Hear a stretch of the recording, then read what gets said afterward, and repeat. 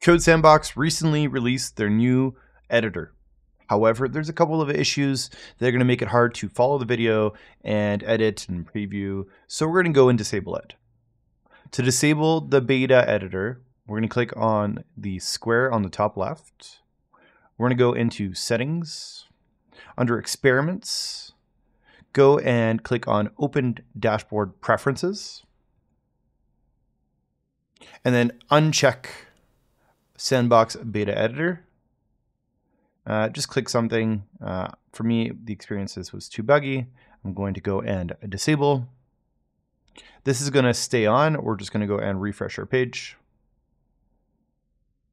Click on your project, and you should be back with the old version. And that's it.